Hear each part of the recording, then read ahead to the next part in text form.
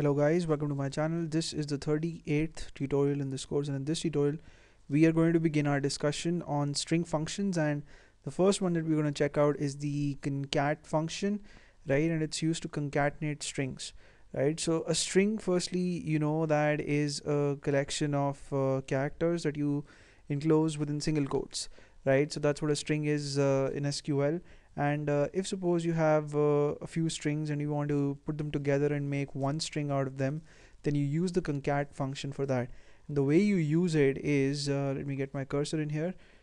Type in select first and then the name of the function, which is concat, and then within parentheses you put in all your string arguments separated by comma, and you'll obviously have to enclose your strings within single quotes, right? So if you want to just test the traditional example, which is to display hello world on screen, you put in hello first and then put a comma, and then within single quotes you put in world, and I'll also put an exclamation character at the end. I'll put a semicolon at the end, and there you go. When I execute the query, I see in the results said hello world, right? So it's pretty simple. If you have more than two strings, then you just have to use more comma symbols to separate the string arguments, right? So if suppose you had another one here, then you could put a comma and then put in a third string argument within single quotes, right?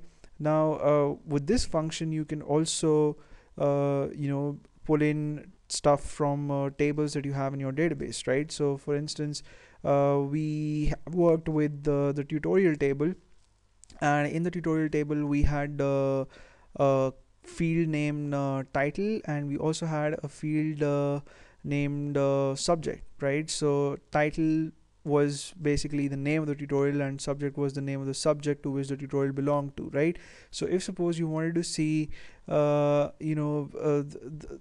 tutorial name and then the string belongs to and then the name of the subject, right? So if you wanted to see something like that for all the tutorials in the table, then you could use the concat function. And the way you would do that is, let me close this result set first, and I'll type in select and then concat, which is the name of the function that we're going to use, and then I'll type in title here, which is the name of the field from the tutorial table. I'll put a comma, and then within single quotes I'll put a space first because I would want to see some space between the name of the tutorial and the string belongs to, right? I'll type in belongs to here. I'll put a space after to as well, and then I'll put another comma and I'll put subject here because this is the name of the subject field from the tutorial table. And let me display this as tutorial, right?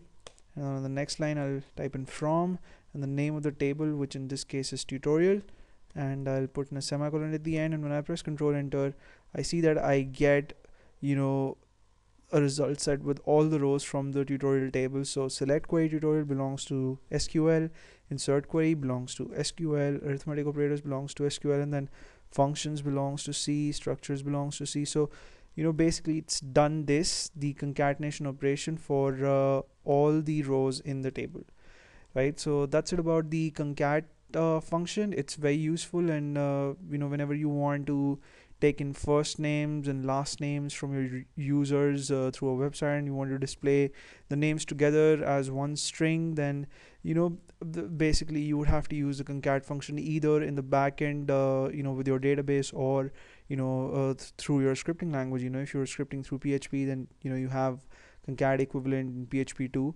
And that's pretty much about it. In the next tutorial we'll check out another string function, and thank you so much for watching this one, and you may subscribe to my channel if you haven't already, and I'll see you soon.